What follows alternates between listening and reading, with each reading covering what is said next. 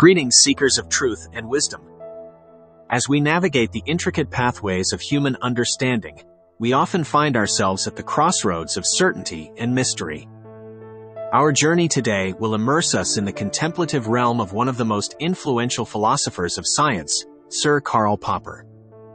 We're about to delve into a world where the boundaries between science and pseudo-science are not merely drawn, but fiercely debated. A world where the search for truth becomes a science in itself. Are you ready to explore this paradoxical, yet fascinating dimension?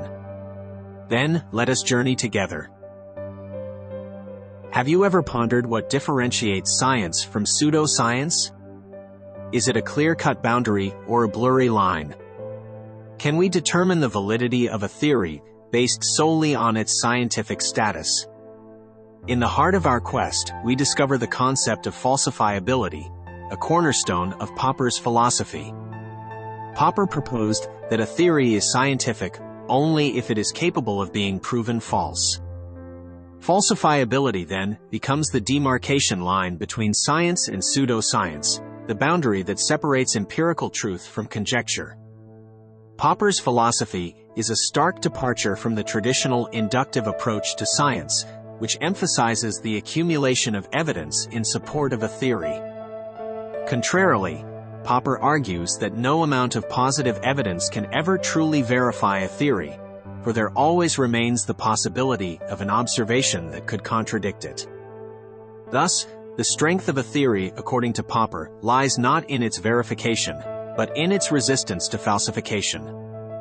This view, however, is not without its adversaries. Some argue that Popper's falsification principle is too stringent, potentially discarding theories that, although not entirely falsifiable, still contribute valuable knowledge. Others maintain that science is not a binary entity, and that a spectrum exists between the certainties of science and the speculations of pseudo-science. The echoes of Popper's philosophy reverberate across the generations, influencing not only scientists but also philosophers, historians, and even artists. Thomas Kuhn, for instance, built upon and critiqued Popper's ideas in his seminal work, The Structure of Scientific Revolutions, introducing the concept of paradigm shifts in scientific thought. Similarly, artist Salvador Dali was reportedly influenced by Popper's theories, incorporating elements of uncertainty and contradiction into his surrealist masterpieces. In the realm of popular culture, the distinction between science and pseudoscience often blurs, contributing to a fascinating dialogue.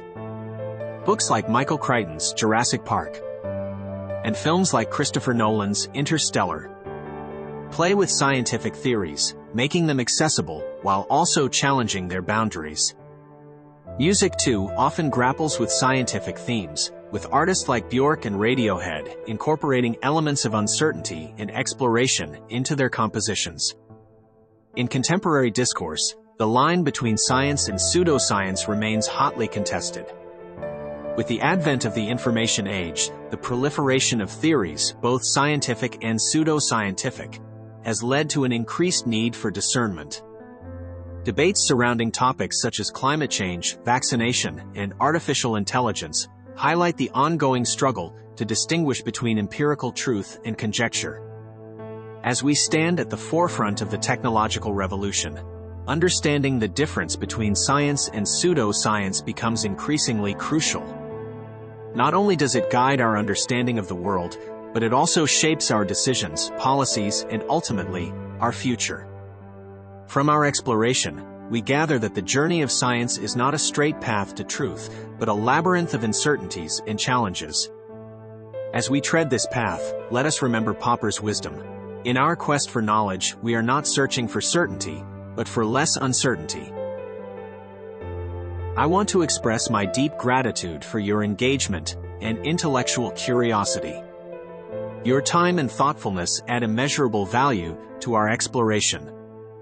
I leave you with some thoughts to ponder. How do you differentiate between science and pseudo-science?